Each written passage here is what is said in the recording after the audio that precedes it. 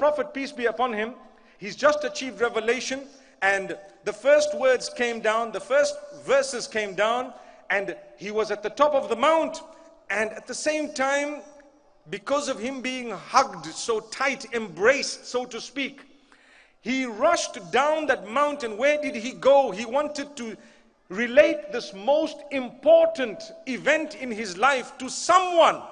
He wanted to relate it to someone. Who do I go to? Think about it, every one of us here. If you had something extremely important that just happened to you, who would you relate it to? Who would be the first person you thought of? Where would you go? Many of us, we would not go to our spouses. They would be the last people to know. The world has changed, right? And if we did go to our spouses, they'd probably say, you deserve it. Yeah. You know, didn't they scare you to death or something? That's what we would say. Subhanallah. That's how we have actually degraded ourselves.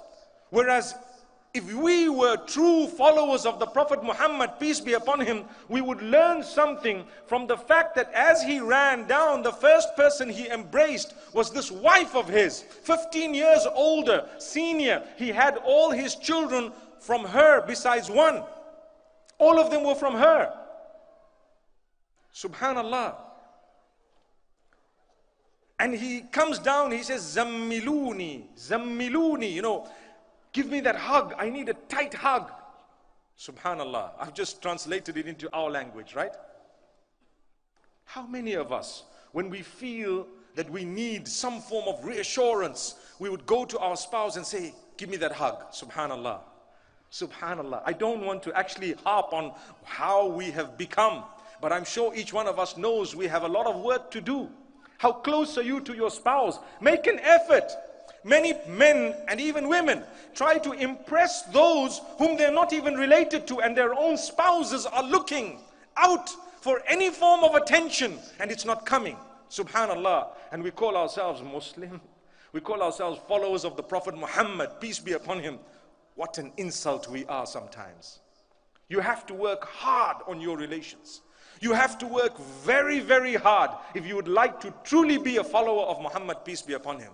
So he comes to Khadija bint Khuwaylid radiyallahu anha. He embraces her. He relates what happened.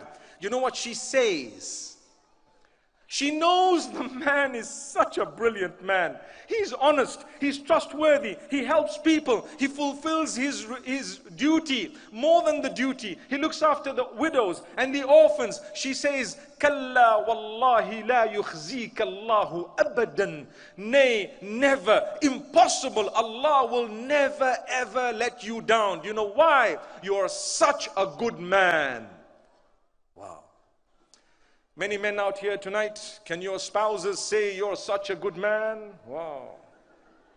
Would they say you're such a good man?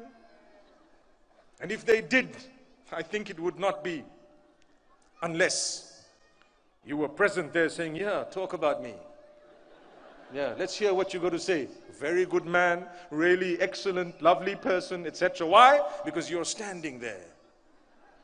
Would your spouse be able to say you're a good man in your absence? If that is the case, the same messenger tells us, خَيْرُكُمْ خَيْرُكُمْ لِأَهْلِهِ وَأَنَا خَيْرُكُمْ لِأَهْلِهِ.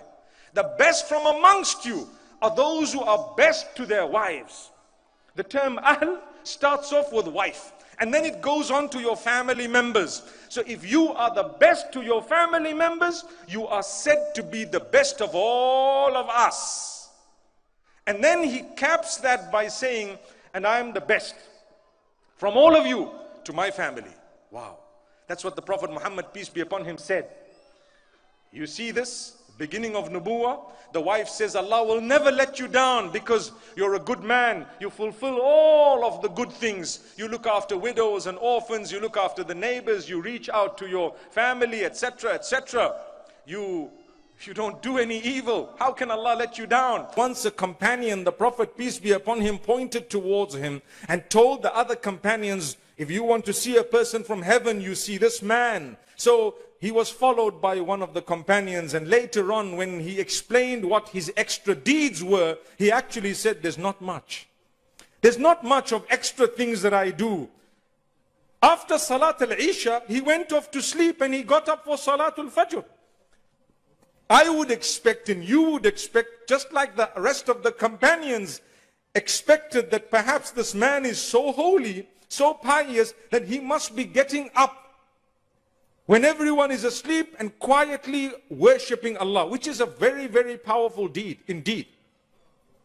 So when he searched a little bit more into his deeds, there was that special deed that was found, which is better than engaging in ibadah through the entire night. What is it?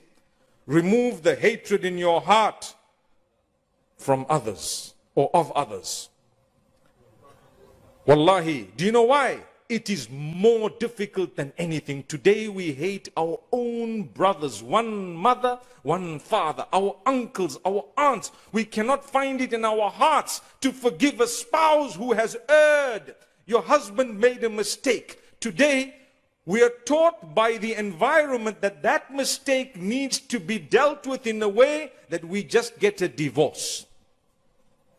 Whereas Allah put you there to help your spouse. Yes, if it is something major, you might want to deal with it in a bigger way. Someone has abused you physically in a bad way. You have every right to seek protection, and you should. And you can opt to terminate that marriage, but I'm talking of the petties of today. I've heard of a case a few years back where there was a wedding. Some of you might have heard me say this before. And at the function, the husband tells, he's a groom, basically new. He tells his newly wedded wife, he says, can you pass me the salad? The salad. It was a round table. She said, you can get it yourself. That must be training, day one. Some of her friends might have told her, just make sure that you don't give the guy the impression that you're going to do everything he says at his beck and call. Well, anyway, listen to what happened, a true story. He says, what do you mean? Pass it. She says, I don't want. Well, then you're divorced. Can you believe it? Can you believe it? I think a lot of you would not even believe that. But it's happening because we no longer value our relationships. We don't. My brothers and sisters, Ramadan is there to build relations, to think about where you are. And the building of a relationship requires both parties, not just one. Imagine your neighbor has a right. That right starts off when he is not a Muslim. They have a right. They're not a Muslim. Why do they have a right? Because it is an honor for you that you have a neighbor who's not a Muslim, so that you can showcase the beauty of this faith. Minimum is the hatred of that person towards Islam will be minimized. That's the minimum. Because people have a perception. They don't know. They probably just watch telly. They might hear from the media. They see things going on in the name of religion that don't belong to the religion. And what happens? They develop this perception. You and I are given the opportunity to work on it. But what do? We don't greet. We don't talk. We don't interact. We don't send some food or a gift or a card or something of that nature to those who are our neighbors, because we say, well, they're not Muslim. Do you know your religion? When they're not Muslim, you should be taking care of that right.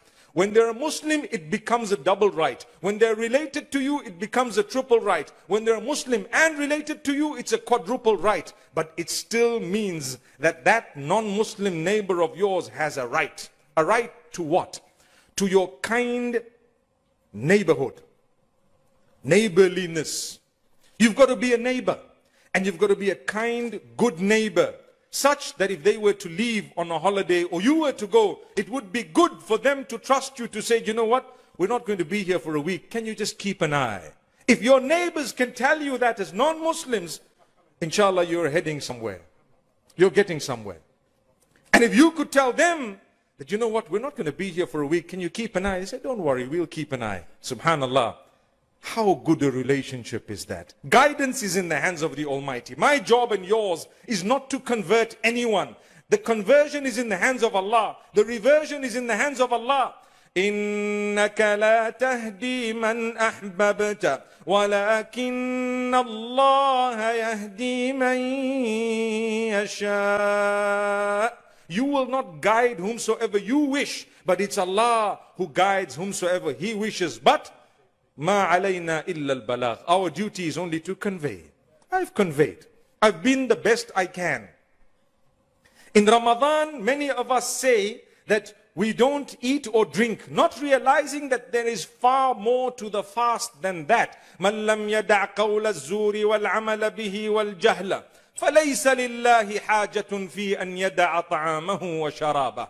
Whoever does not abandon that bad, false, deceptive, hurtful, abusive speech and acting upon it, acting in an abusive way, a bad way, a deceptive way, in a rotten way basically, then Allah says you're wasting your time staying away from food and drink. We don't need the fact that you abstained from food and drink. The reward for you is nothing besides hunger and thirst.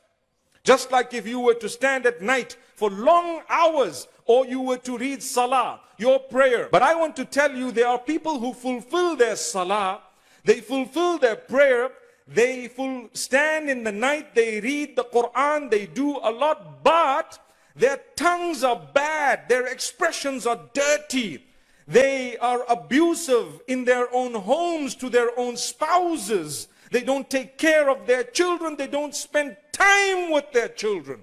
Why did you have those kids? Why did you get married if you didn't want to spend time with your wife, your husband, your children?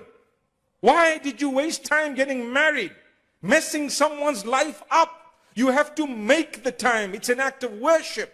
But if you are, or anyone is, dirty in their actions and their words, abusive, hurtful, deceptive, they've stolen, they cheat, they harm, they attack, in that case, even the hadith says that this person is rewarded with nothing besides having wasted their time and effort and energy and having suffered lack of sleep for nothing.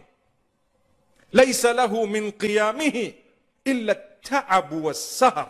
How many of the people they achieve nothing from standing in prayer all night except getting tired and loss of sleep.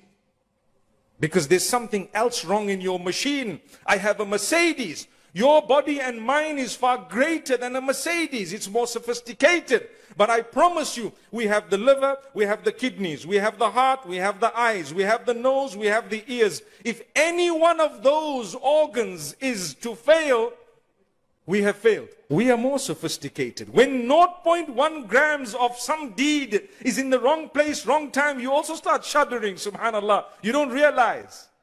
You're wasting your time. So Ramadan is here to look at every aspect.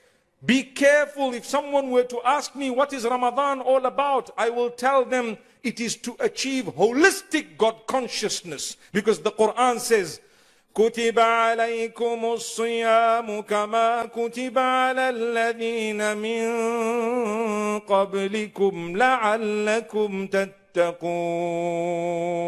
O you who believe, fasting has been prescribed upon you just like it was upon those before you in order that you achieve taqwa.